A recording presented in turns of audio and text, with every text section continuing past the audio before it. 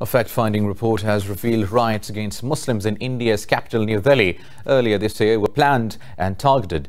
53 people, mostly Muslims, were killed and over 200 wounded in the worst communal violence in the capital for decades.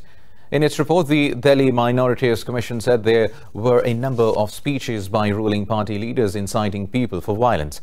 It said violence erupted in parts of northeast Delhi after BJP leader Kapil Mishra openly called for forcefully removing anti-citizenship protesters. The report said police had failed to protect the Muslim minority population.